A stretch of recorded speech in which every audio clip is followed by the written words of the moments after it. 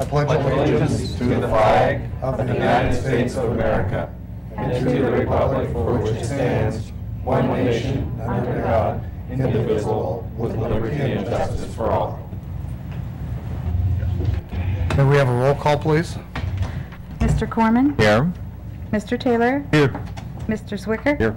Ms. Breyer? Here. Mr. Prince? Here. Mr. Person? Here. Ms. Palmer? Here. Roll call, Mr. Mayor. All present. Thank you. First item on the agenda is a proclamation. Proclamation.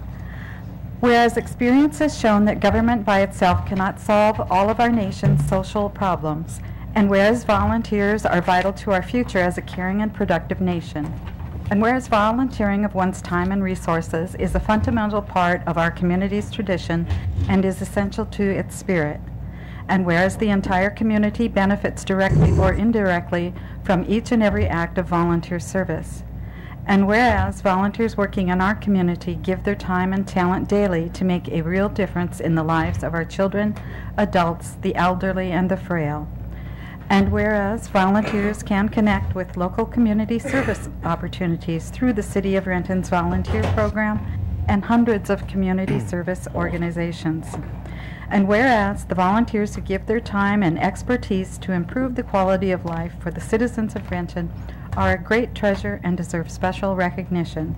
Now therefore I, Dennis Law, Mayor of the City of Renton, do hereby proclaim the month of April 2013 to be Volunteer Month in the City of Renton, and I encourage all members of the community to commit a portion of their time to volunteer service. By volunteering and by recognizing those who serve, we can perpetuate the spirit and vitality of this great city.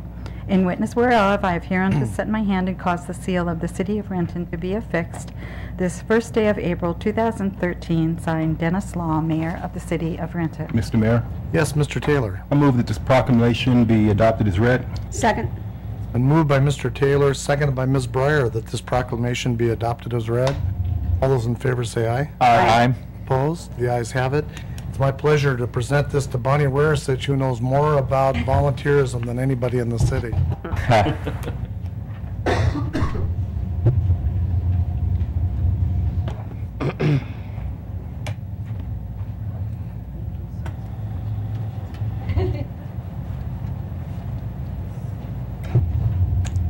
Mayor Law and council members, it is my pleasure to be able to accept this proclamation on behalf of the thousands of volunteers that we have in the City of Renton.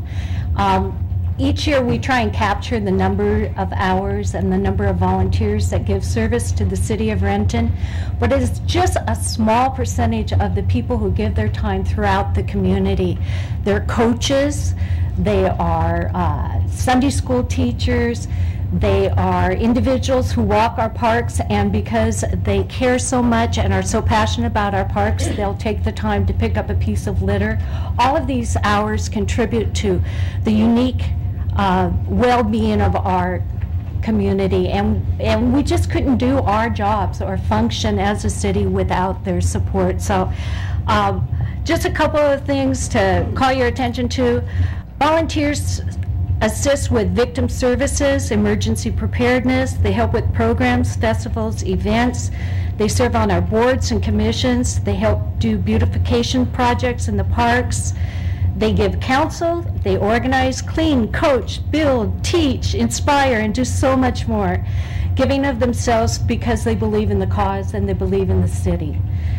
So many community programs and services are made possible because of the dedication efforts of these volunteers. And so again, it is my pleasure on their behalf to accept this proclamation. Thank you so very much. Thank you very much, Bonnie, and thank you for all the work you do with our volunteers. We appreciate it. Thank you.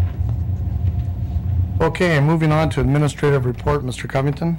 Mr. Mayor, I have no specific report tonight. Thanks. Okay, thank you. Now we're moving on to audience comment. We have several people signed up to talk about the library, and as always, please come to the podium, give your name and city of residence for the record, and you have 5 minutes. Keep an eye on the timer next to the city clerk. I also want to make a comment. Last week, one speaker started to make disparaging comments to a council member and staff people. We're not going to tolerate that, so please keep your topic to the issue and not make it personal. So first is Susie Yuri. Thank you. My name is Susie Ure. The last name is spelled U-R-E. I'm a resident of Renton, and I'm actually on the Renton Library Advisory Board, and I'm just here as a private citizen and Renton homeowner. Thank you, Mr. Mayor and City Council members. I'm not fond of speaking up here like this, but I can't hold back anymore. I may read because I have a whole lot of stuff I want to say. My first topic is numbers. The group referring to itself as the 76% do represent 76% of the voters in last August election. They are only 28% of registered voters, which is not a majority, and only about 18% of the estimated adult population. With their very vocal and assertive campaign, it would have been very difficult for a Renton voter to not be aware of the library location issue. The other 24% of the voters, plus all the indifferent non-voters, are a clear majority of 72% registered voters. So please remember this majority when you decide on the future and quality of Renton's services and amenities. And Mr. Corman's analogy about replacing a service provider was interesting, and it does work really well when there's a lot of them. There are a lot of cell phone providers, a lot of cable providers, so if someone's unhappy with it, you can go find other service. The previous provider of library services does not exist anymore. It was absorbed by the new provider, and I think it was willingly done so. It's not known if Renton Library could realistically be recreated. The annexation was considered, at least in part, because of the cost of operating a standalone library. The burden to the city to support an independent library would still exist and not go away. If there is no Renton Library, there is no entity to reciprocate KCLS's service. And Renton citizens, I hate to think it, but it's imaginable, with nothing to reciprocate with, that we could have no library access. And I see that as drastically affecting our overall quality of life and perhaps even our property values as well. Now, I moved to Renton about 13 years ago. I'd been a KCLS user since the 1980s. I checked to see if Renton was in their service area, and I was told it wasn't. But if I had a Renton library card, I could still use KCLS services. And I say services because the library is a system of services. They're not all housed in a building, and the services are more than just the books on the shelves. You know, I moved here. I'm glad I did. We've got a great-looking mayor. That probably will never die. With the Renton Library address in hand, I drove past it. I drove around it several times before I actually found it because it's not really noticeable. Last week, we saw pictures of the current building and a conceptual design of the new building, a new building. I would say that both of them have that low slung profile of a mid-century modern building. The existing building, I think it's dull in color, and it appears rather dark and not particularly inviting. And I find the lightness and openness of the new concept to be much more inviting. And visitors, will be more likely to actually find our really cool library that's over the river and has a gnarly tree on one side and a charming sculpture on the other. So I can support this location, especially with a modern library building to house the many services that KCLS provides. So in closing, I would like to say that the tone and volume of someone's comments do not actually add to their substance and validity, except for mine. And as I said in the beginning, I represent myself, but who knows, I may be speaking for some to many of the other 72% of the Renton voters. Thank you. Thank you. Next is Paul Ouellette.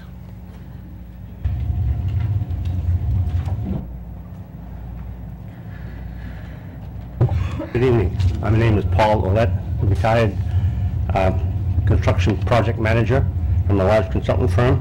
I have some notes here that I'd like to have you, if I could please, give you some handouts so that you could give them to each one of the council people. And there should be an extra one for Jay also.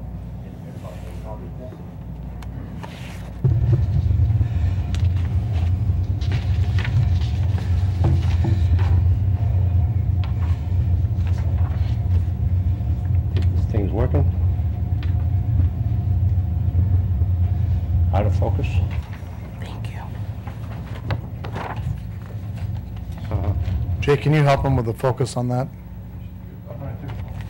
I don't know where the focus is, I'm sorry. Oh, that little wheel right there. Okay.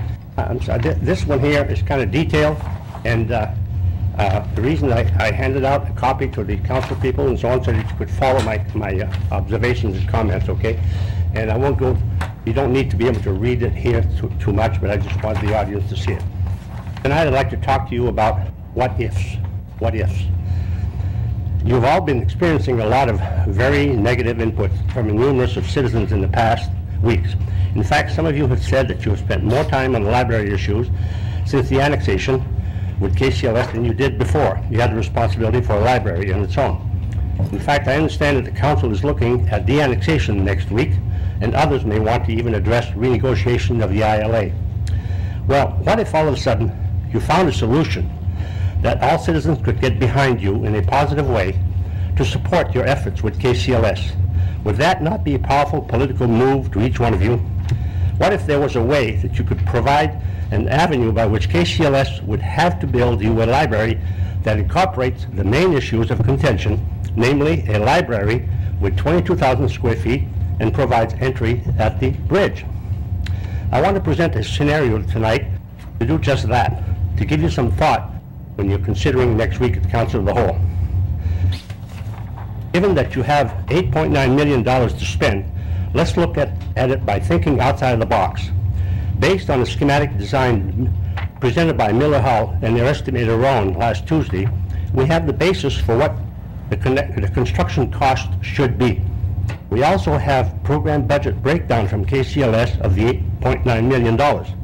We now have evidence that KCLS had purposefully saddled their architect with a $5 million construction budget to assure that no more than a 15,400 square foot library would be proposed.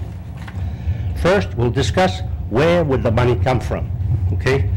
You all recall how on a number of occasions we have questioned the KCLS budget breakdown.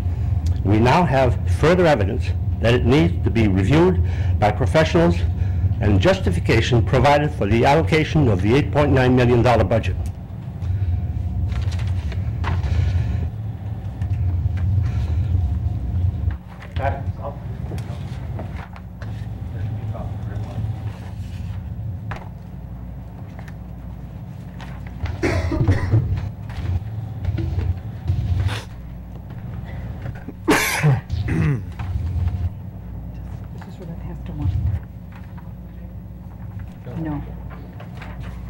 Okay, I'm sorry, I'm going to go back to this one here, okay? On the reverse side of the page, the first page that you got, page 3 of the KCLS budget. At the public presentation last Tuesday, Greg Smith refused, or KCLS, refused to answer questions about the fees in his budget, stating that it was too noisy. However, Miller Hull representatives stated publicly that their design fees were 11% and well within the state guidelines. We see in the breakdown that indeed basic services plus additional services add up to 12.8%. You'll see in the breakout here fees down below under the Miller Hull design fees in the budget. You'll see the consultant basic services fees and the consultant additional services fees, they add up to 12.82%, which is well within ballpark. It passes the smell test. However, KCLS has added another 14.9% for other additional design fees in the budget for a total of $780,000. That is shown right in here. If you read through, and on the back side, you'll see in the KCLS breakdown all the items that they have added for additional service, consultant services, which to my understanding of program budgets is inappropriate because those are covered in the basic services.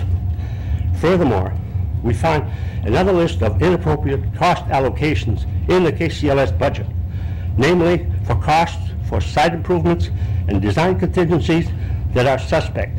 Here they are in summary.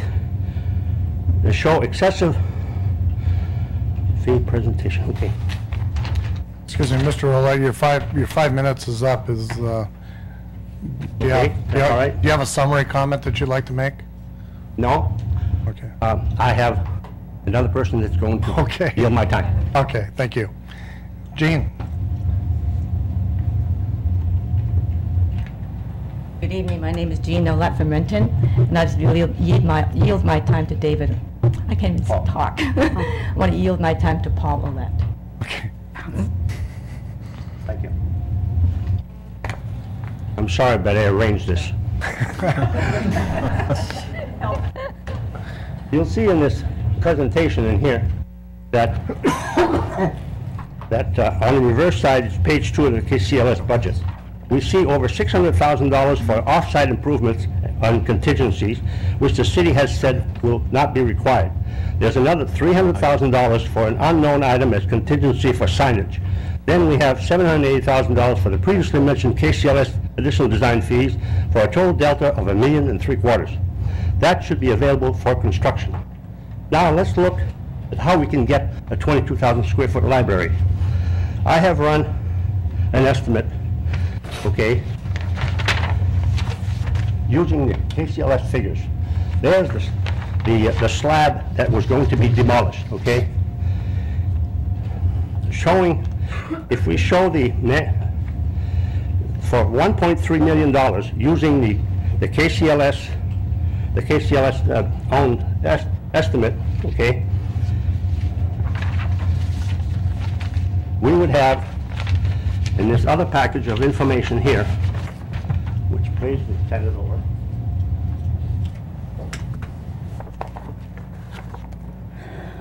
Using the same basic square foot cost that Miller Hall and Renton use, okay, we could have the additional 4,000 square foot bay, bay 5.6, that's shown as being demolished on the schematic design. And for 1.3, I lost my place. For $1.3 million, we could have an extra 4,000 square feet of library. The total library then would be 19,500 square feet with the possibility of the entry at the bridge, because now it would be up against the bridge.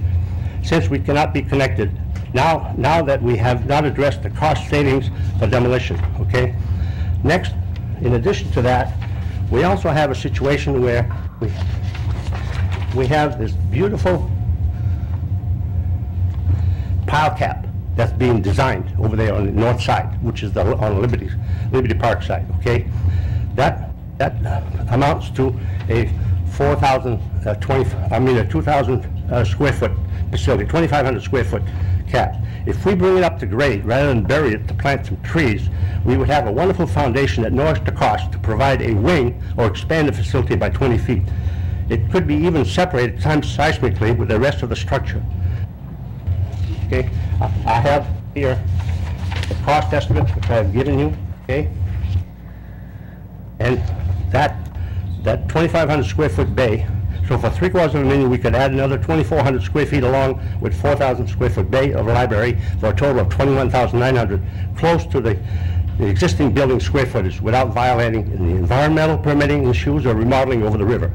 We need to end up with additional $2.1 million construction costs for a total budget of $6.96 million.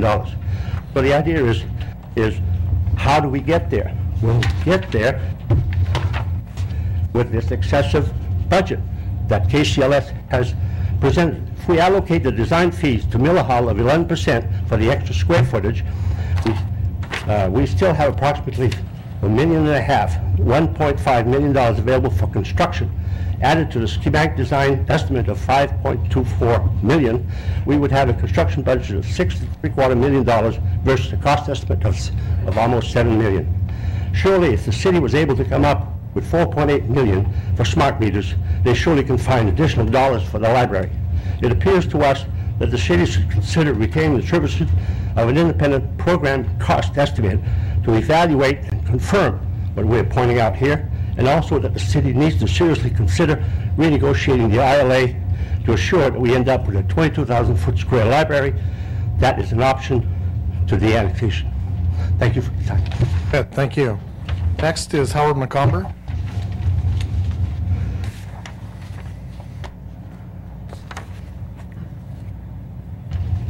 Howard McComber, live in the city of Renton. McComber's M-C-O-M-B-E-R.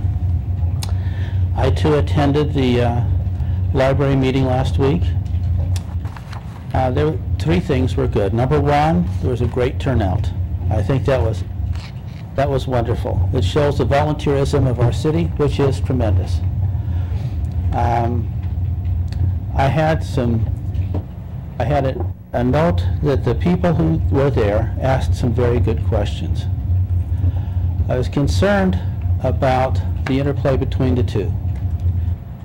Now I'm going to give you my own personal opinion. I don't know that much about library systems. From what I understand, King County Library System, as far as running a library, is very good. Haven't heard anything really negative about running a library. I think that they don't know a lot about 2 areas that I'm concerned about. Number 1 is buildings, and number 2 is our building. One of the fellows stood up and asked a question that I was interested in. He said, without changing this building, without changing the square footage, without changing anything in it, leaving it just the way it is, would you give me the cost for retrofitting it so that it's seismically all right and compliant? The person who was giving us all the technical information hadn't a clue, hadn't thought of it, hadn't done it. They didn't have it.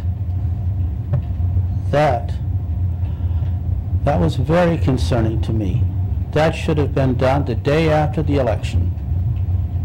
I really think if I was to put a solution, a Howard McComber solution on this, it would be that we get that answer, that we find out what it costs to retrofit that building, make it seismically correct, bring it up to standard, whatever it takes, and have that figure. I think you need to have that in your deliberations, because I think that's what the people have asked for. We've asked for that. I would have thought they'd had the figure the next day, and it wasn't there, and they didn't have it last night, and they couldn't come up with it. That is very concerning. So my belief is that we need to get some more information, and I think that King County Library System probably has not had anyone like Renton before.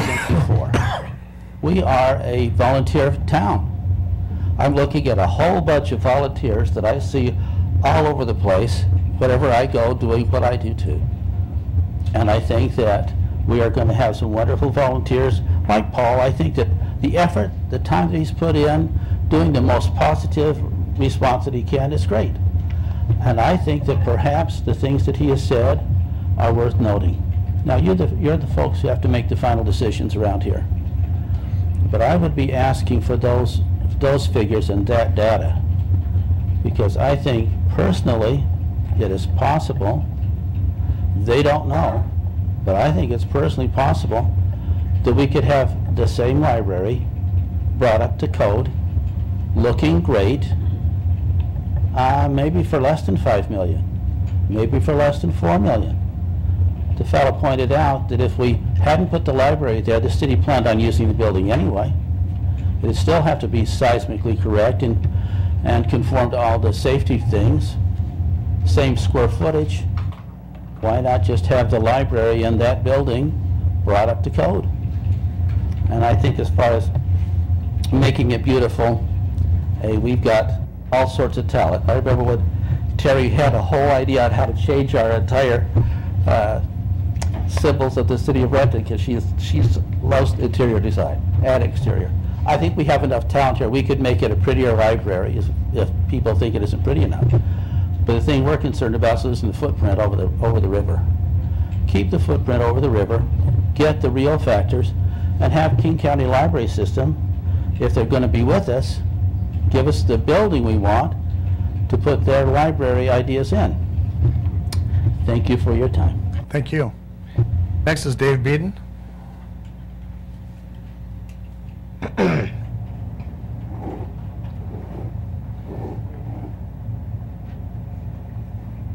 I'm Dave Beeden. I live in Renton. Last name is B-E-E-D-O-N. In prior meetings, I've found a comfortable groove to address the mayor and the city council, so I'll continue with that process by reading a letter that I have addressed to the mayor and the city council members, and I will give copies of this to the city clerk when I'm done.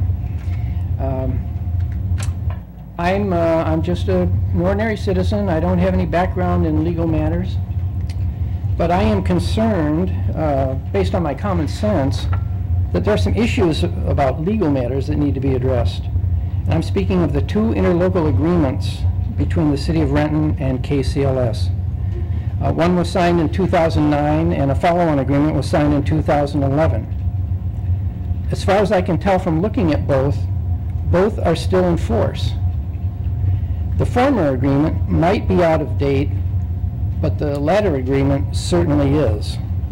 The first interlocal agreement was signed in July 2009 and went into effect in February 2010 following voter approval of annexation into KCLS. There's 3 sections of that ILA that I think merit review. One is Section 3, which calls for the transfer of title to the materials, collections, furnishings, and equipment in the main library and the Highlands Library from the city to KCLS. Now, why do I bring that up? Well, we've heard about the disposal of books, and I've heard personally about either the replacement or removal of furniture in the library. Now, the transfer of title has some conditions.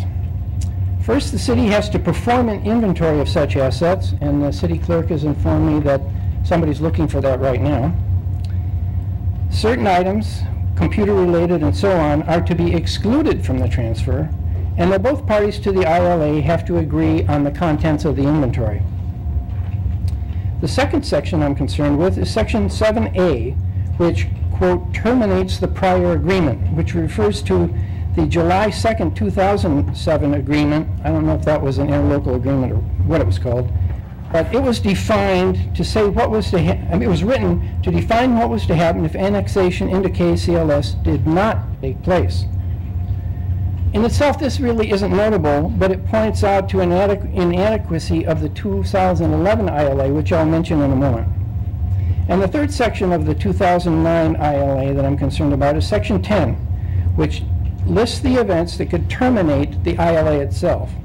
None of those events have taken place, so my view is that the 2009 ILA has not been terminated by its own provisions.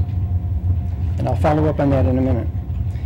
The 2011 ILA went into effect on July 11th of that year, and I have 4 things about it that I think merit consideration.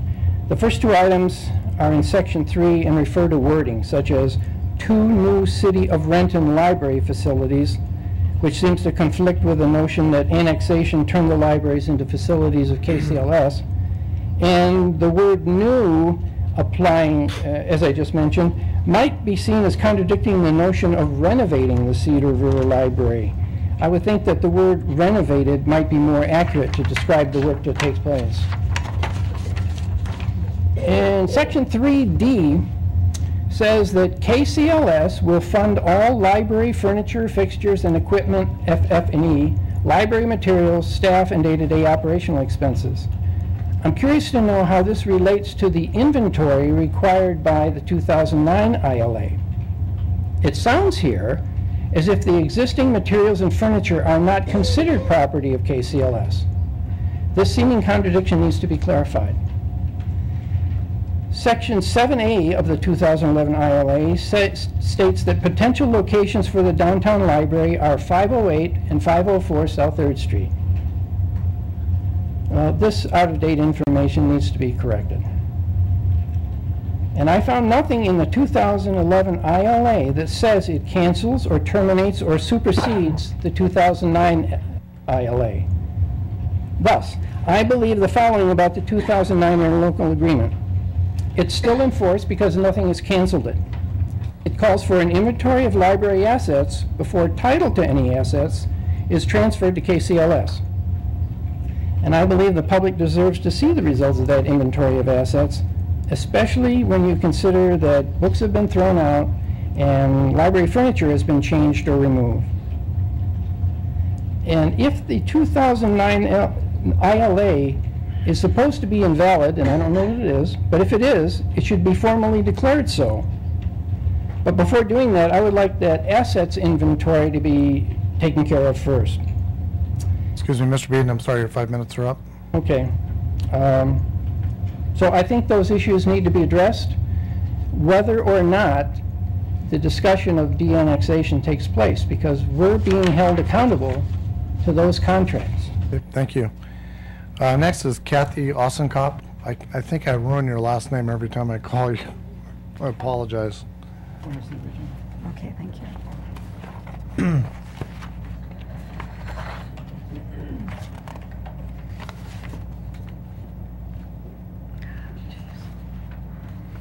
Thank you, Mr. Mayor, and guests who are watching on television at home.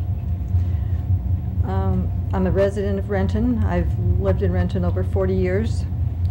And when I discuss the Renton Library issue as a social topic among people in my church or other social groups, they wonder, why is this taking so long?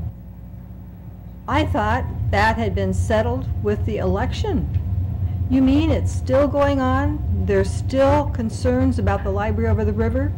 You mean now it's going to be reduced in size by 1/3? A library of 15,400 square feet compared to a library currently at 22,400 square feet? And also, my goodness, the entry that people have used for 40 years is going to be demolished? Why? Citizens, not just citizens of Renton, but citizens of King County are asking, why is it taking so long? And why is the demolition of our beloved library necessary? I don't believe it's necessary.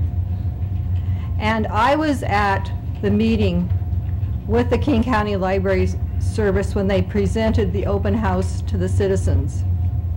And I looked at the citizens and their faces, and I saw the faces of many citizens on the assorted websites since the meeting last Tuesday. These faces were not faces with smiles. These were faces of sadness. I saw King County Library System people who I happen to recognize, but none of them were wearing name tags, and they were doing the presentations. How can the citizens of Renton walk up and talk with persons in that building and at that open house when they don't even identify who they are? And I also saw people from the city of Renton who were not wearing name tags, but I have become familiar with their names because I've been coming to these city council meetings concerning the library for over a year now. I was here a year ago when you had the volunteer award presentation, and now I'm here again. And I'm sorry, I'm a Renton volunteer, but I don't know if my name or my activities are part of what you recognize in this city. And I've reviewed the City of Renton website and the 8 pages that you have on your website that talk about the library, and it goes back over a year, and it says 22,000 square foot library. It says community input. It says an assortment of things that we've been struggling with for a whole year. So I just refer people back to what was actually presented a year ago and is on the city website. And then I see nothing about the vote that happened last August. It was a big vote for the citizens of Renton. 76.4% is a big vote. And I wonder how many councilmen sitting up there were elected with that number. That's it. Thanks for listening. Thank you. Next is David Keys.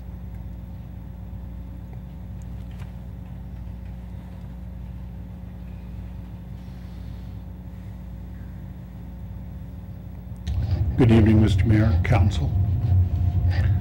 I'm probably the guy that you cited as being impolite last week, but there was a reason for that. Last Tuesday night, a number of you, Mr. Prince, Ms. Palmer, Mr. Covington, at least, and there may well have been more of you, were present at KCLS's presentation. Can you hear me? Yeah. Okay. You saw a tremendous amount of frustration and a tremendous amount of anger from the citizens that were present. I hope you do not believe that that anger is just reflected at KCLS. People are very aware that those of you sitting here are our elected representatives. I don't think that you particularly need to be held accountable for the presentation that KCLS gave, but I think you can expect to be held accountable for your decisions going forward if you ignore the kinds of things that came out on Tuesday night. And I'm sure you probably have a range of opinions as to what happened on Tuesday night. I guess I'd expect that. But I would certainly ask you to take what happened on Tuesday night very, very seriously as you discuss whether or not to maintain a relationship with KCLS as the library provider. And I realize you're going to be discussing that beginning next week, and I want to thank you, Mr. Zwicker, for making that motion last week.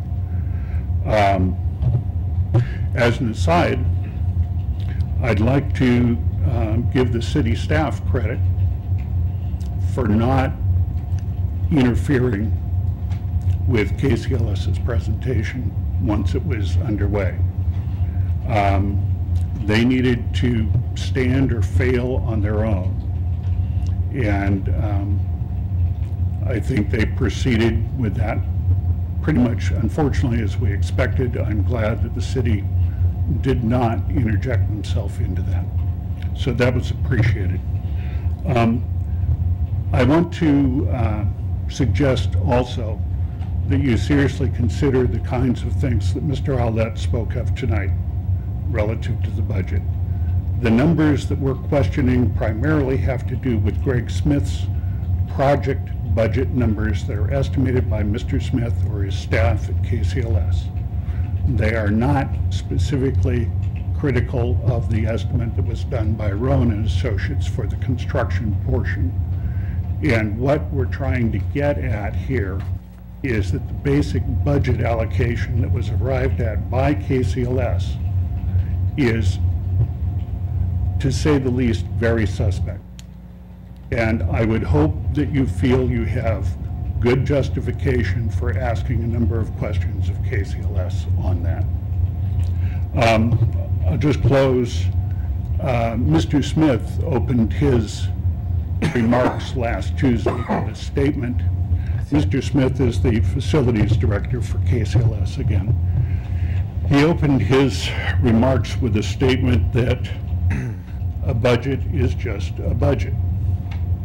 And if that statement had been made in a meeting amongst construction team members, it would not have been an inappropriate statement.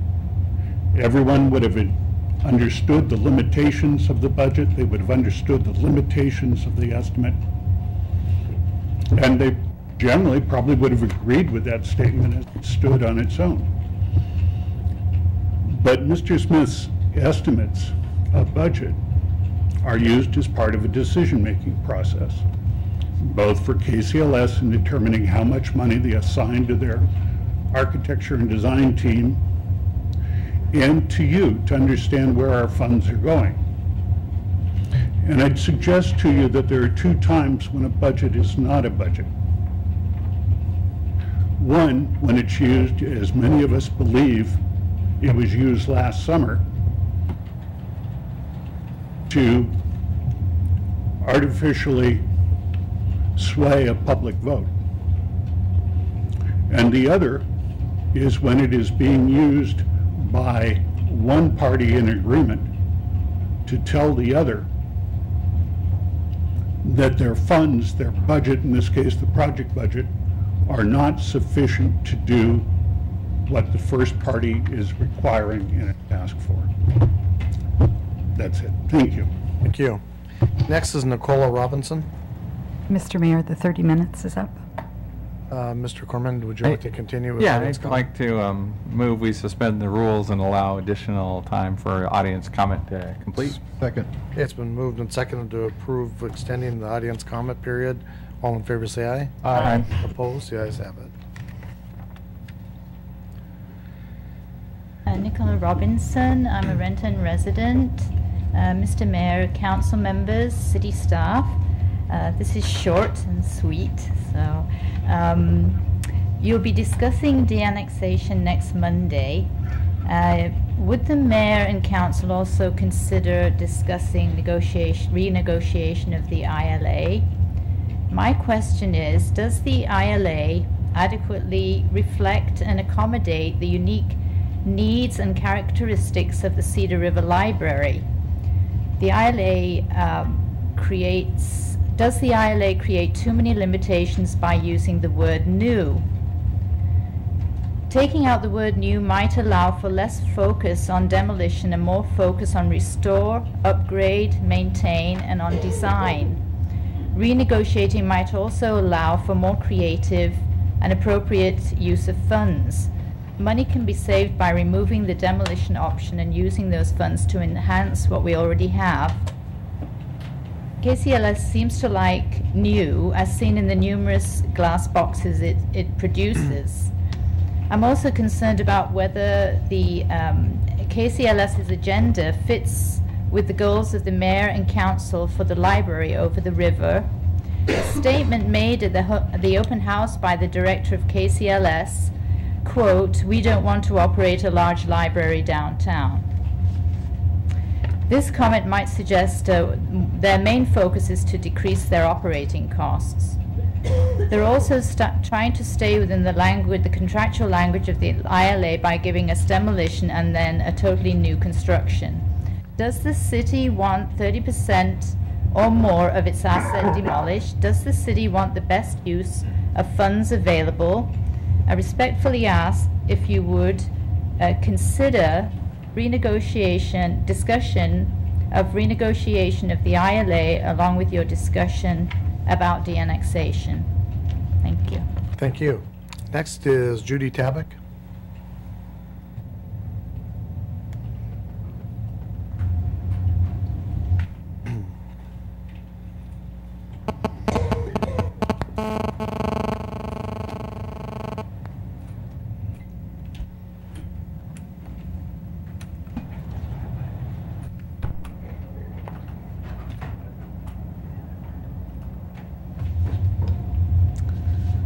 Good evening, Mayor, Law, council members, audience, and audience at home. Last Tuesday at the library presentation with KCLS, I asked one of the very last questions. First, I stated that Renton taxpayers have given $5 million in tax money per year for a total of $15 million for the 3 years we have been part of KCLS. In the case of de-annexation from KCLS, I asked Mr. Potasic, would we still have access to the library, King County Library System materials with the reciprocal agreement we had before? He said, not necessarily. Wouldn't that be a punitive action, Mr. Potasic? I asked. He walked away. Yes, $15 million in 3 years, and some on the council see this as a problem that could come back to bite us if we de-annexed. Frankly, I don't see the problem with keeping that tax money right here in Renton and not throw it into the big KCLS pot to be redistributed among the system. I'm sure there are other solutions available besides being connected to King County Library System. Let's discuss other options. In response to the Library Advisory Board member, she mentioned that we had 72% of the voters who voted to keep the library over the river, but that didn't represent the rest of the voters. or people, well, nobody was stopped from voting. It was a free, fair, and open process, so that argument is a false argument. Thank you. Thank you. Next is Beth Asher.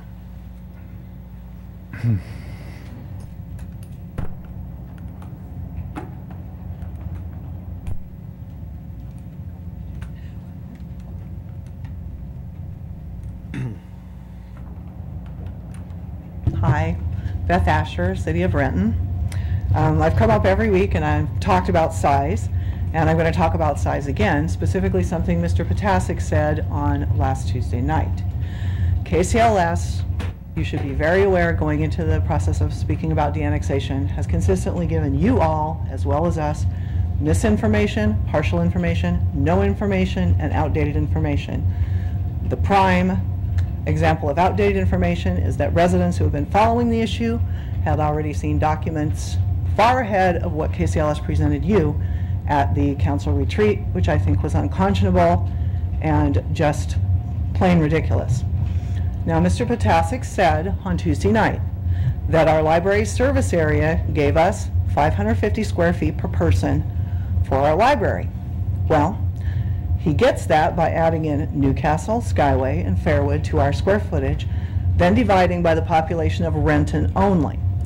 This is like saying if I want to sell my house and I need to find out how many square feet per person I have, I take all 4 houses around mine, add that square footage to mine, and then divide by the 3 people in my household. Hot dog! I've got 2,850 square foot per person there. Unfortunately, the statistic is completely false. My house is 950 square feet. That is a completely invalid statistic, and its use just indicates how little respect Mr. Potasic and his staff have for Renton residents and the council and you, Mr. Mayor. I think, again, it's unconscionable. They have consistently presented this type of information, and they've presented it as truthful. Every time we've called them on it and said, hey, this is not correct, they simply walk away. They won't speak. This is evidenced again by Greg Smith. He was asked a budget question. His opening remark to the person who asked it was, a budget is just a budget. Well, I'm sorry, when you're a taxpayer and you've got a household where both people are working just to make ends meet, a budget is not a budget. A budget is also not a budget when you are taxed and elected to represent the people who are paying for this. A budget is not just a budget to us. Be very aware. And it is evidently not just a budget to KCLS, because there were 2 other things mentioned Tuesday night that we took exception to. Ruth Blako of Miller Hall said 11% were the design fees. Greg Smith has submitted up to 25% in design fees. I think you should very carefully go into that difference. That's a lot of money for Renton to spend when we need it for other things like police, fire, and basic services. Again, misinformation, partial information. The other thing that she said that she had to retract later was that the plumbing, HVAC, and wiring upgrades were 85% of the budget. Now that made everybody jump up, oh my God, because they thought she meant that initial 9.1 or the remaining $8.9 million project budget. That is not true. We forced her to retract that. That 85% was 85% of the very small budget that Greg Smith directed them was what they had for construction only.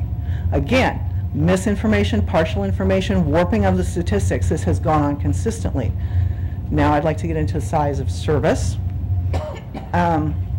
I would be very interested to see the results of that inventory if indeed it was taken, especially since it excluded computers. Interestingly enough, quite a few of the computers in that library system came from a Microsoft grant written by our own librarians before we de-annexed. They were not in fact provided by KCLS, but their ginormous amount of computers has been trumpeted at us consistently. Again, misinformation. This partnership has not been good. They're not a good service provider. They're not respectful. And we are very aware that the technique they use at the whiteboard scramble is called the Delphi technique. It was specifically formed to break apart groups and keep everyone from hearing the questions and answers so that reasonable input could not be taken. Again, it's a technique for breaking people up and for not getting actual input, for not getting coherent input, for not getting rational input. And we know this. We've researched it again and again. The residents have been on the, on the go, ahead of the issue. And I was also glad to hear Ms. Uri talk about the size of services and the system services. They'll shrink the library, will be 2/3 or smaller. We'll have effectively 1,250 square feet for program space. Where will our study rooms go? Where will the rooms for ESL classes go? The community has consistently said this is a community resource. We want it used for this purpose. Yes, we like books. Yes, we like media. Yes, we like computers. But this is also a community resource. It educates. Okay, Ms. Asher, your 5 minutes are up. Okay. Again, I would say consider the size of services that we will have in that small space, and consider your partner. Your partner has not been truthful with you. Thank you. Thank you. Did you want to address the council because you're not signed up on the list? Come on up and give your name and city of residence for the record.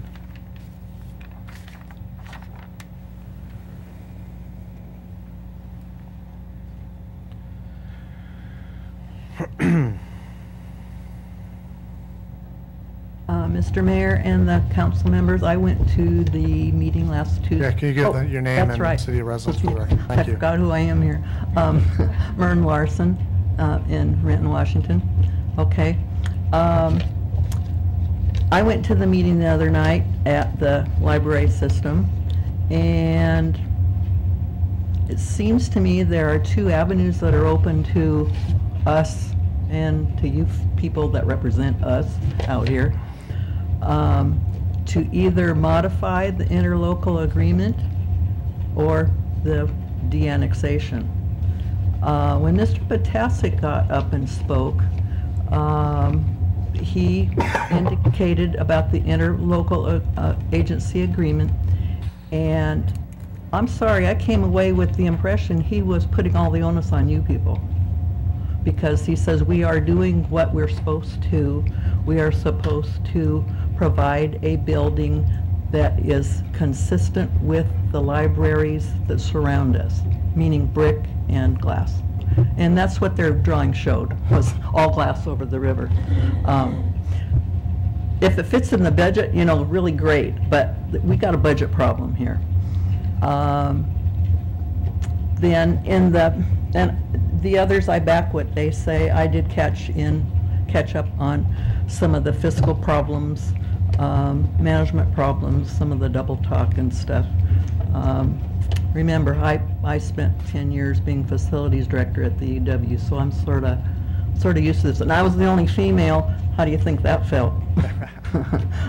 I was always having to watch out. But in the other avenue, the one is to modify the ILA or to de-annex. A thought came to my mind is we already paid for all these schematics and these tests and stuff like that, so I would ask if you consider de-annexation to ask them to hand all that over since we own it. And then the one thing that really bothers me about all this is the Newcastle Library. I watched that and watched it and watched it. That thing was shut down more times, and I was told it was due to cost overruns. I don't know if that's fair, accurate, or whatever, but in all my projects at the U, I never had any of them down to take that amount of time. And we never went over budget either. I was on top of things all the time. So I'm just really, really hesitant that our taxpayers' money go into something that might turn out to be another Newcastle Library. That may be down the line, the way those people operate. So my very last request, and this is off in the future after you decide what you're going to do, is that you have people, citizens, Renton citizens like myself and Mr. Keys, who's an architect, that have had some experience in all this, be able to sit in on the construction meetings. And that's where I was able to stop the modification proposals where they tried to slide things underneath my nose and run up the costs, and we stopped that. But anyway, those are my thoughts, that either modify the ILA or the de-annexation, and I wish you all the best. you got the city of Renton really watching you guys. So anyway, thank you very much. Thank you. And Mr. Covington.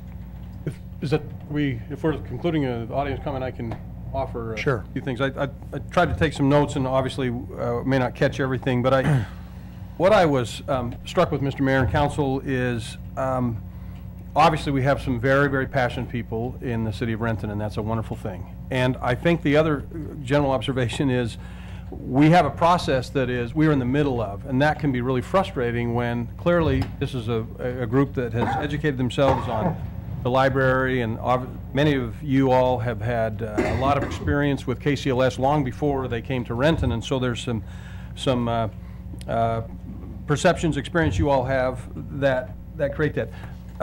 A couple things. Mr. McCumber mentioned that it seemed to me that we could just fix the current building, that would resolve a lot of issues. And I heard that last Tuesday. I heard a lot of people just say, let's just fix it. I had a 25-minute conversation with a couple of people that said that.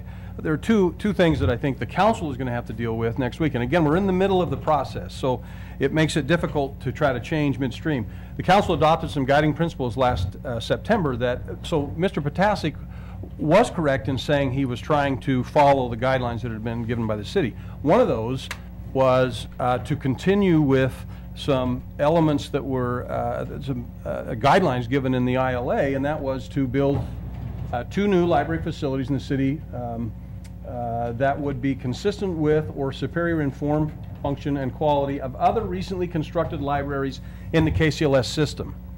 So there's a reason why the libraries that they are designing look a lot like the libraries that they already have. They're trying to be compliant with a contract that they have with the city.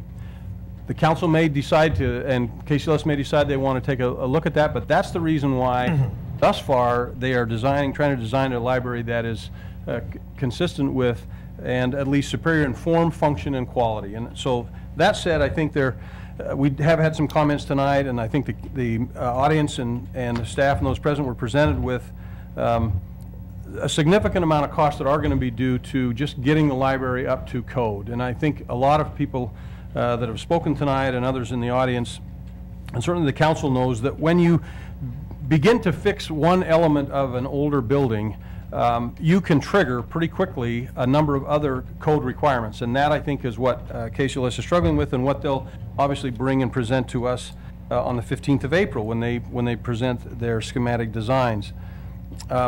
Mr. Beeden talked about the 2 ILAs. They are still in force. The first ILA was to talk about what would happen if the city annexed and what would be some of the things that we needed to do. One of the specific elements was that the inventory and assets of the city that were in the library buildings, including the library staff, would be transferred to KCLS. So the inventory was done to define which of those items KCLS wanted and which they didn't want.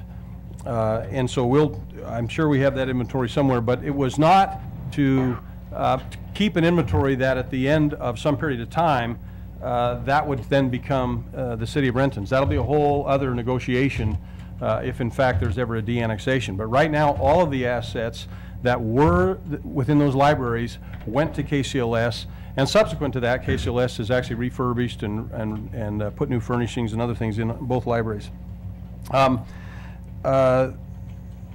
I think we've had another comment again tonight about the book being thrown out, and books being thrown out. We had that last week too. Again, just to remind the council that books either that the city owned or that KCLS owns that they purchase are public property, and you can't just, there's a specific way in which you dispose of those.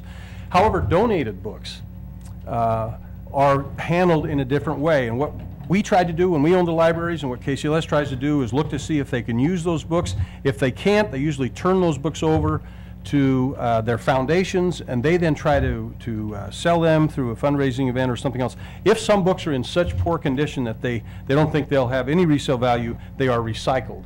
And so the photograph, the only evidence that we've been able to find, unless somebody brings some other evidence, was in 2010 there was a photograph taken of some paperback books in a recycle bin. That I think is where that is. So we've never been able to find any evidence of KCLS throwing books away.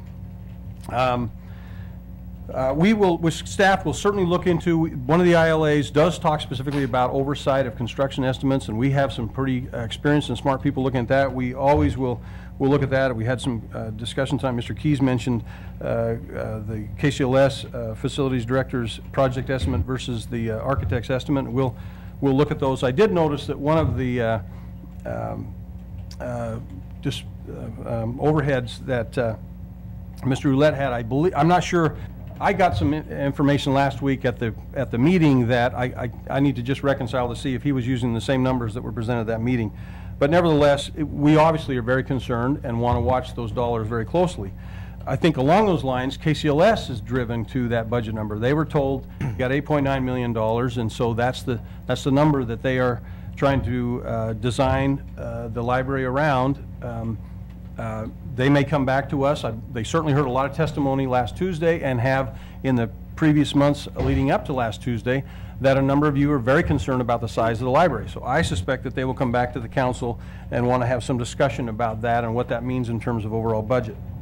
All I'll say, Ms. Asher mentioned the libraries per person. All I know about that is that KCLS uses the Puget Sound Regional Council's forecast zones, and so those do oftentimes encompass more than a single city. The format of last Tuesday's meeting, I appreciate that for some people it was pretty frustrating. I think, frankly, to a credit to KCLS and to the people that were there, they said we don't want to break up, we want to stay together, and so KCLS ended up doing both. They had small group discussions, and then they came back and met with the large group that chose not to go to the small group discussions. And then finally, Mr. Mayor, we'll check on the Newcastle Library issue, whether it was construction shutdown or cost overruns. I know there were a number of complexities with that building. I don't know the details. I know that there was some issues that the city with permitting and some other things, but we'll certainly look into whether or not there was anything relative to construction overruns or something that would be that part of that. That's probably, I think, all that I got tonight, Mr. Mayor. Okay, thank you. Moving on to consent agenda, we have 3 items for council consideration. Are there any items that council member would like pulled for discussion? Mr. Mayor? Yes, Mr. Corman. I move approval of the consent agenda as presented. Second. It's been moved by Mr. Corman, seconded by Mr. Taylor, that council concur with the consent agenda. All those in favor say aye. Aye. Opposed? The ayes have it. Moving on to unfinished business, Mr. Corman.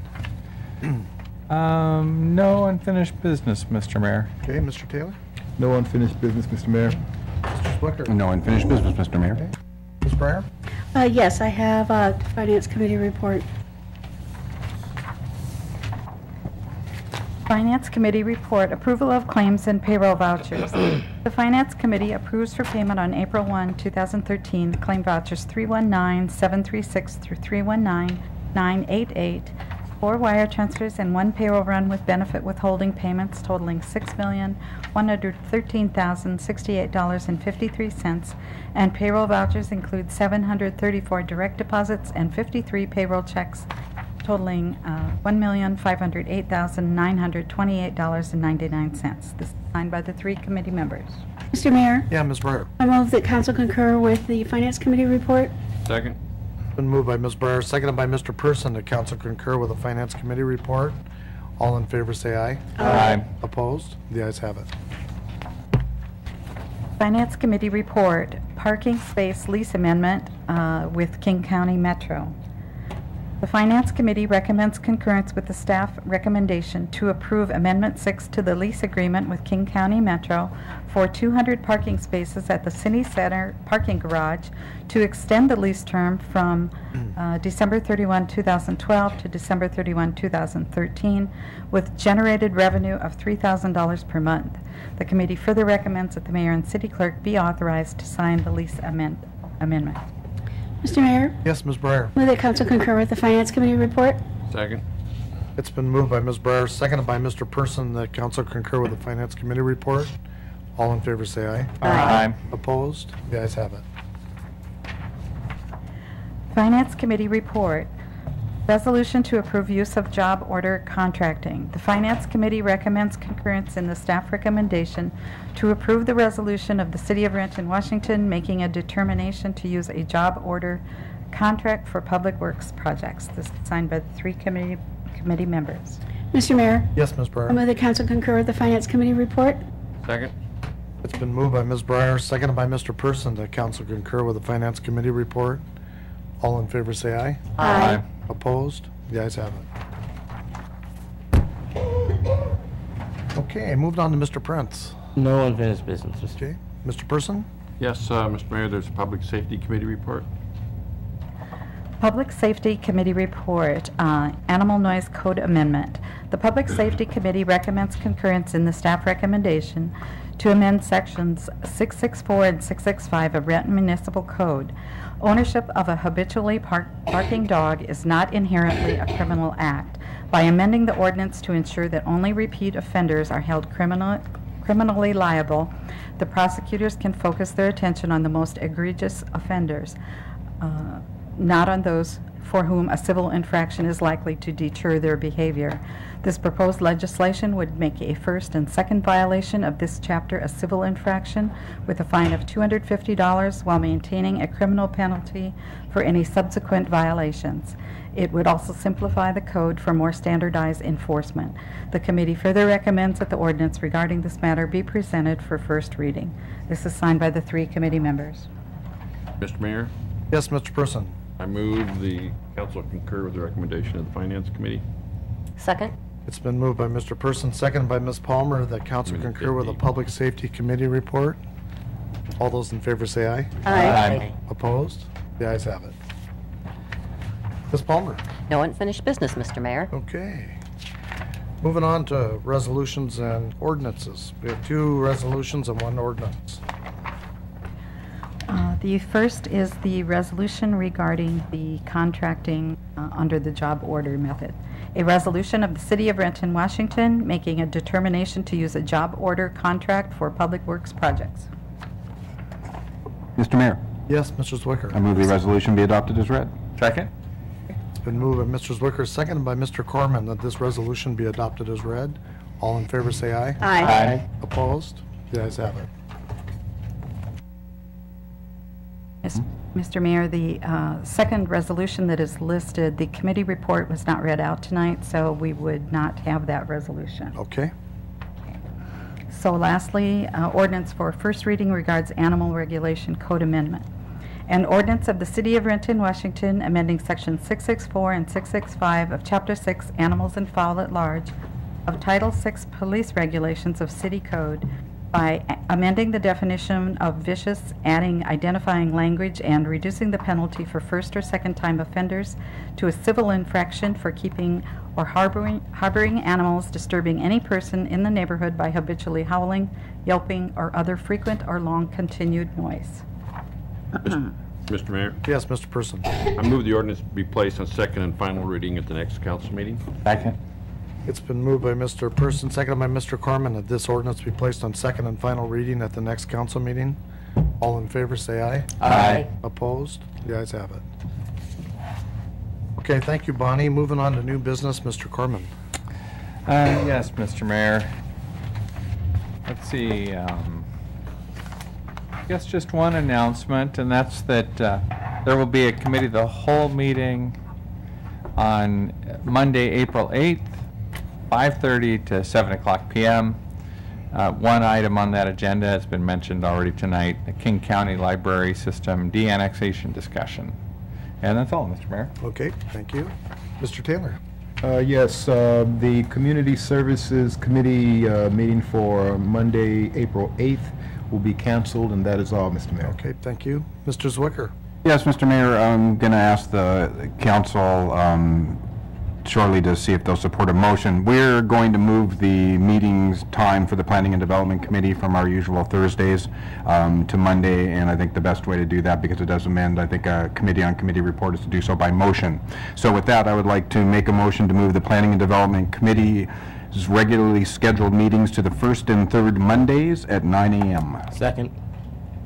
Okay, it's been moved by Mr. Zwicker, seconded by Mr. Prince, that council approve moving the Planning and Development Committee meetings to the first and third Thursday. Mondays? Monday. Oh, excuse me, from Thursday to Mondays, first and third Mondays of each month.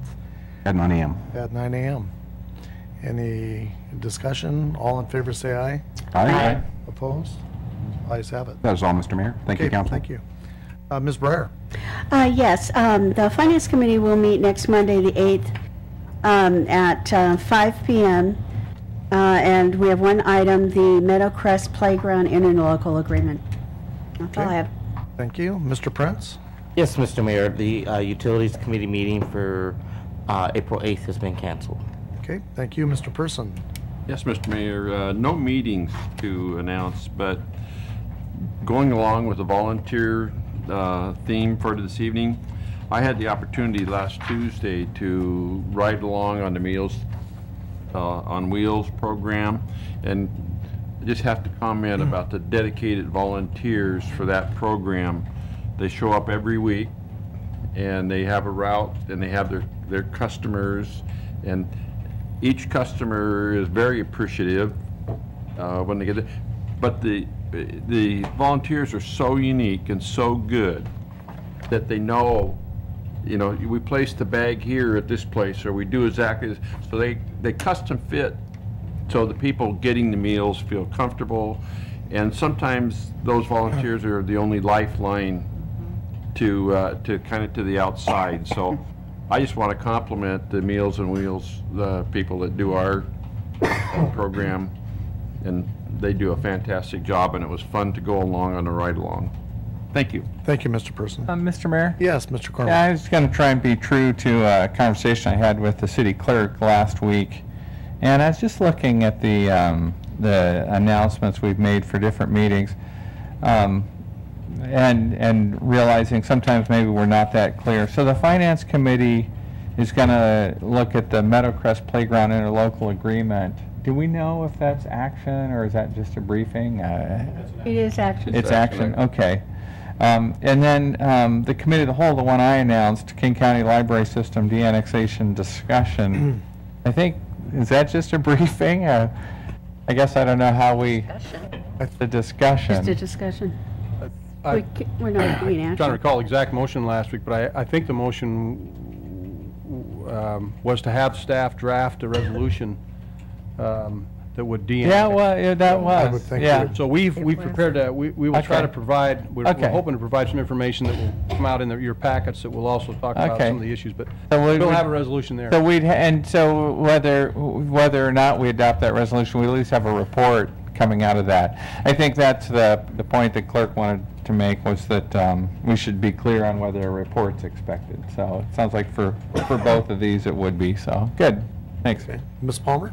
No new business, Mr. Mayor. Okay. Thanks for not forgetting me. I'm sorry. That's okay. I forgot you. For 2 years, I'm going to be first or last. Okay, moving on to audience comment. Is there anybody who didn't have a chance to address the council?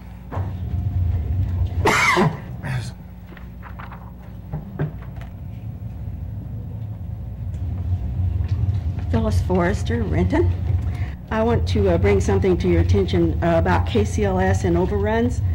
They have been cited by the state attorney's or auditor's office on their overruns, and we're given guidelines to follow. So if you want to go to that auditor's report, it is posted. And they are famous for dragging their feet, and part of the cost overruns, of course, is late starts, and costs go up when you start late. And you can look at their record on that one. Since the original 2010 vote, we citizens have been put in a confrontational role against our own council, as well as KCLS. It seems we've gotten this far. Here we are at 2013, and we're still fighting to get the attention of our council. And yes, a lot of us do have history with KCLS. And I really wish the rest of you had that kind of history with them. They have even abused the service part, and that's what they're supposed to be doing. There have been many opportunities for all of you to jump in and say, okay, we're your duly elected people, and we're here to support you, and you have shown time over time that you do want to keep your library where it is. And you know, that was one of the things I heard at the Tuesday night meeting. I was walking around, I was just listening to people who's going to make any profit from this? Why are they doing this? Why are they doing? They're looking at you. They might be looking at KCLS, but they're looking at all of you, and they're saying, what is going on? They're just, the questions are going on. So your credibility is really out there on this one, and you need to look. You need to do a lot of homework so that your credibility doesn't go down the tubes. And it's going there really fast. KCLS is a totally underwritten, tax-based entity. It's on property taxes. They need us. They need what we're paying into them now for property taxes, let alone this. Heck, they can drag us on forever on this building thing. They want our bucks yearly, and a lot of it. They are hurting, and so they won't want to miss out on that. I do think they can be made to, because they are tax-based, we need taxation with representation. They are not giving us that. And you're not making them give that to us. It's just like Tuesday night, we were the bad kids, naughty. No, we are upset voters. We are upset citizens. And we're not getting any satisfaction, folks. And we voted and voted. I don't know how many more times we have to vote to keep this thing going. So I would ask you to jump in there at any time and support those who have supported you with their vote. And thank you.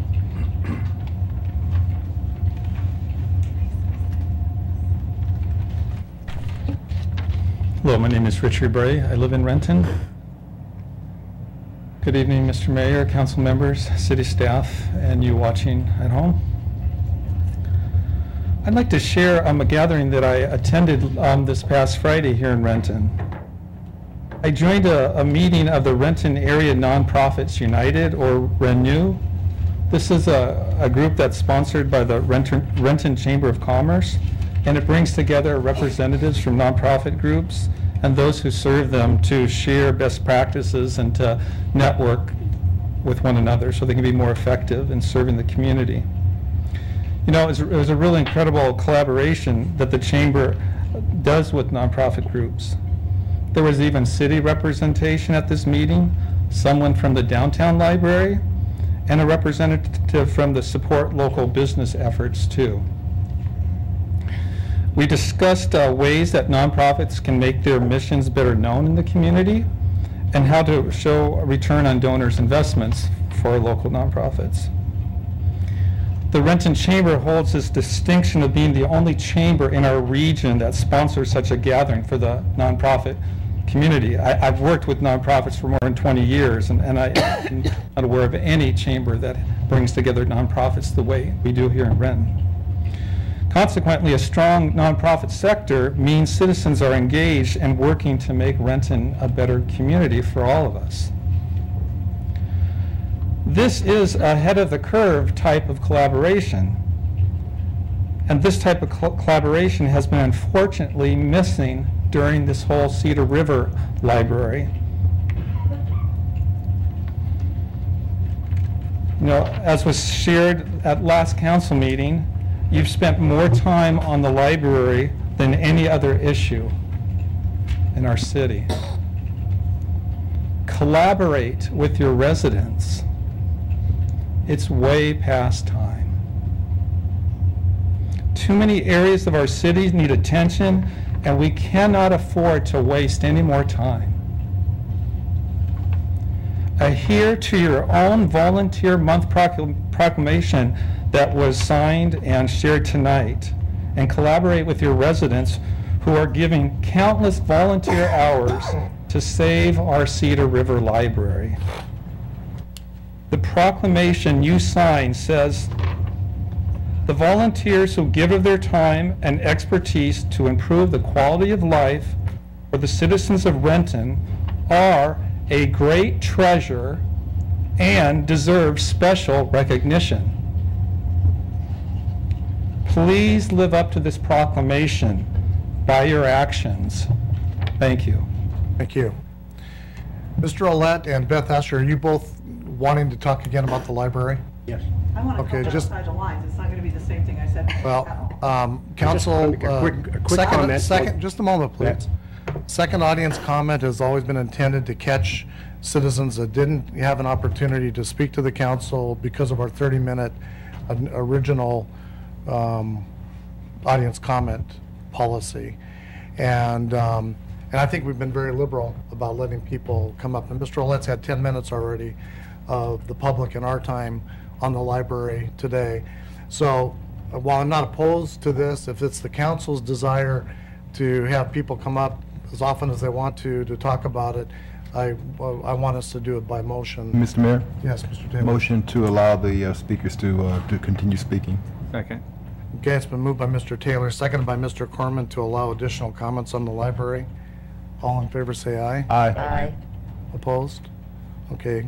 Mr. Ouellette, go ahead. I appreciate that, Mr. Mayor, and I don't want to overextend my time and just be very short. And the only reason I wanted to make a few comments is I appreciate Jay and Mr. Covington's comments. And to me, it tells me that at least you guys are starting to look at the information that we're providing, and I would hope that you would, that this information is not public information because it's not given ahead of time. I understand that. But at least it's something you can take home and look at it. As far as the extended costs provided by KCLS in their budget and so on, if you don't believe me, that's fine. But what I'm talking about, pay attention, is for $2 million, you could have the extra square footage for the facility, and you could have a whole bunch of people behind you instead of all this trash that's been thrown out. Some of you on the council may not be interested in this. Others are more interested than others, and I appreciate that very much. I appreciate your time in all this, because it would earnestly that I want to tell you that I think we can have a good library here, but it's a matter of working together and getting there. So surely you can find a couple of $1 million in a city, and people would I'm sure would come up with taxing themselves for the extra $2 million to get a library they want. Thank you. And Mr. Ouellette, I want to say thank you. You've been very professional in your approach to addressing, and I know you've worked hard. Whether we get to where you want to go, you know, time will tell, but I know you've worked hard on it. We appreciate it. At least if we work together on it, I think we can get there. Yeah, thank you very much. Yeah, Mr. Mayor. Yes, Mr. Yeah, one Carmen. of the things that Mr. Ouellette said, and I appreciate that Jay's offered to look into those. I was curious about the assumptions for the off-site road work, in as much as, you know, I could see where that would be part of a standard KCLS library budget, but I could also see where in this case it shouldn't apply, I wouldn't think, with the remodel. I'll look at that too, and I'll give Mr. Ouellette and see. I saw an earlier budget, actually, when we had the Big Five site, some of those numbers were in there. I'm looking at a budget that was distributed last Tuesday, and I'm just not seeing it. So I'll have to have Paul show me where he looked at it. But anyway, in this case, obviously, with an existing building, with the existing, there clearly are some, there's some plumbing. That's not the right word. My mind escapes me, but utility work. That's what it's called. I knew. Where's Greg Zimmerman? Yeah, he's right. a plumber. Right. Anyway, there's utility work, but I don't know that we have a lot of street work. Good. So we'll look into that. Perfect. Thank you. Beth? So now, I just wanted to talk about coloring outside the lines for a bit. If you're going to go into considering de-annexation, we have to have options. So some options, if we amend the ILA, would be we do HVAC, plumbing, and wiring separately because they are considered maintenance, not renovation. They will not trigger the 5-year rule or the 50% rule. Then we do the biggie, which is seismic upgrades, you know, and insulation and better glass to bring it up to code, and then we make it pretty with what's left over. So there's one option. Another option is if we're de-annexing, we really have to color outside the lines here and look for opportunities. I know that us being a manufacturing hub, there is a partner where we might get some grant money if we incorporate a business services center, say, in a space in there. And we also could think about the 29 other libraries in the system. Now, KCLS has reciprocal agreements with 29 other library systems, which may be the reason it takes a while to get a book. We also can have reciprocal agreements while we're rebuilding our collection. Nothing prevents us from doing that. We can have a distributed library, and there's another option. I just want to urge you to consider all of the things that you can possibly think of and a few more. A lot of them are very viable, could be done by us, and also not to accept I want to say pie in the sky, because that 13.1 million feasibility study that they did was not a feasibility study. No options were given, no differences between the options were given. And so I would urge you to come up with your own. I would say get someone independent, not beholden to us, the city, not beholden to KCLS. Do your own study, or go back to the library master plan study that we did. Look at that again. Revisit all of those things, and again, color outside the lines. I'm sure there's a way to do it if we have to go there.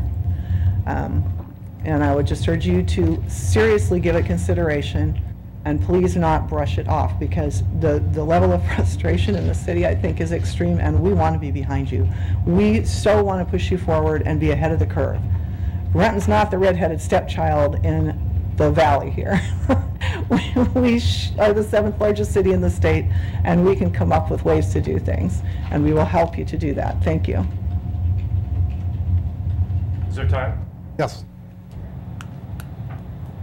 My name is Mark Nordland. I wanted to become part of Renton, but unfortunately I'm in West Hill, and that did not happen. But anyway, what I wanted to say was, you know, with de-annexation. Oh, sorry. I should probably know by now. Thank you. If we're really serious about de-annexation, I think we all have to take a look at what that's going to mean. And what that's going to mean is that, you know, apathy from the public, saying we want this but not willing to pay for it, as well as previous council members and mayors that kind of let the library die on the vine. What I'm saying basically is we were all kind of at fault for letting the library get to where it was, to where we had to get to a point where KCLS basically brought us into the fold. And my concern was always that, you know, we're two branches of 32. And so the realities are budgets, and that we are not going to have, we're not the large library that has a lot of pull. We're just one of many. But if we are really serious about de-annexation, we as citizens here need to say, look, we might have to be taxed, higher taxes. I mean, and if we really care about this library, how everyone seems to be, so be it. But also the council members, the mayor, will also say, look, we're going to have to come up with the money and not let us get to this point where we're at, right where we are right now. And even though I'm not a citizen of Renton, unfortunately, I was so impressed by the Renton library system. I've been part of Tacoma and Seattle, that I wrote into my will 5 years ago, 10% of my state to go to the Renton Public Library. Wow.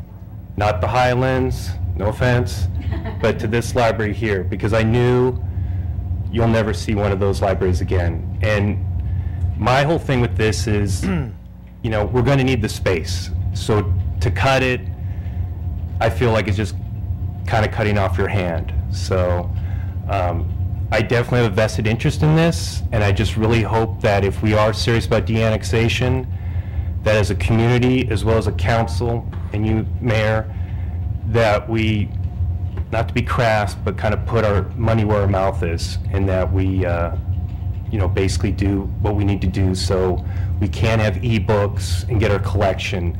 But I just want to warn everyone, it's going to take a lot of hard work and money, and not just lip service. So thank you very much. I appreciate it. Very well stated. Thank you. Mr. Mayor? Yes, Mr. Taylor. Thank you for your comments, Mark. But please make sure you watch out for the banana peels on your way out of City Hall tonight. Thank you.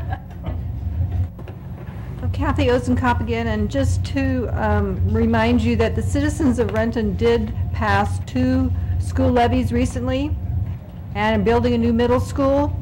So the citizens are really interested in education, and I believe they're interested in exceptional library services with an exceptionally well-sized library, and I think Renton could have an exceptional library system where the other people surrounding us would be begging to come in here and pay $50 or $100 just to use our facility, because they have to wait 3 weeks to get a book in their service area.